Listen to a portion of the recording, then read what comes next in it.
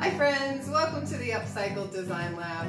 If you're new here, my name's Cindy and I craft using recycled and repurposed materials to give you ideas on ways to make and create more economically and ecologically. And I have a confession to make today because sometimes I don't always know where my projects are going.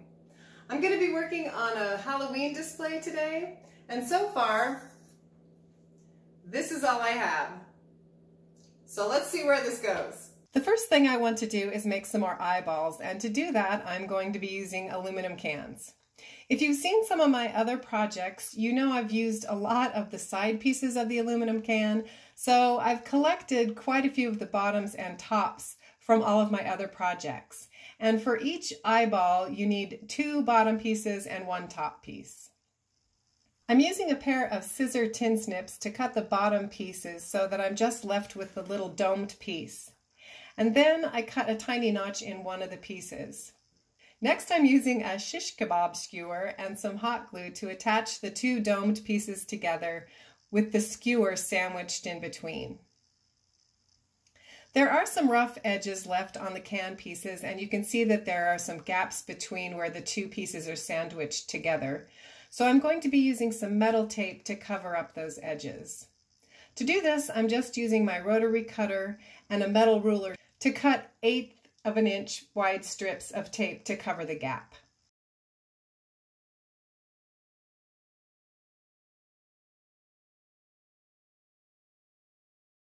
I wanted to have several sets of eyeballs, so I repeated that process a few times.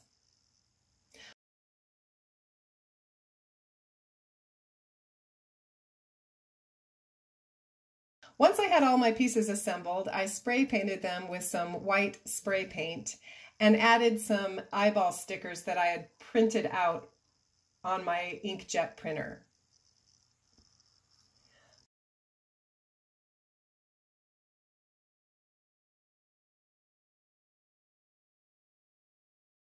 Because my display is going to be outside, I wanted to seal the ink on the printer paper, so I used my DecoArt DuraClear gloss varnish. Now I just want to note that that isn't the best product to use on inkjet ink, but if you're extra careful and don't brush the product on, you just kind of dab it gently on, you can keep the ink from smearing. To finish the eye shape, I used the top of the can. And the first step is to carefully bend the ring into more of an oval or eye shape. For the eyelash version, I removed half of the metal from the ring and then cut tiny little slits in the remaining metal to make the eyelashes. And for the plain eye version, I removed all of the metal from the ring.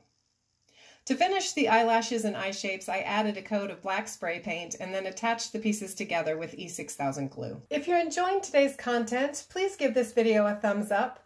Also, check that subscribe button if you haven't already, and you'll want to click the bell icon so you can select your notification preferences. For this next project, I used a scrap piece of wood and I gave it a quick sanding and then added my simple paper towel painting technique. If you'd like more information on this technique, I did a full tutorial which I will link to in the description box.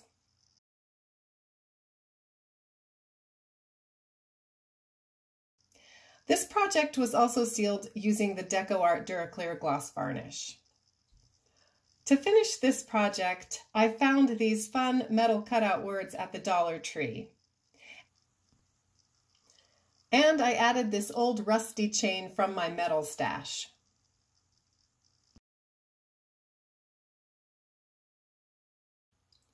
For my last project, I went back to the aluminum cans, and for this project I'll be using the flat sheets.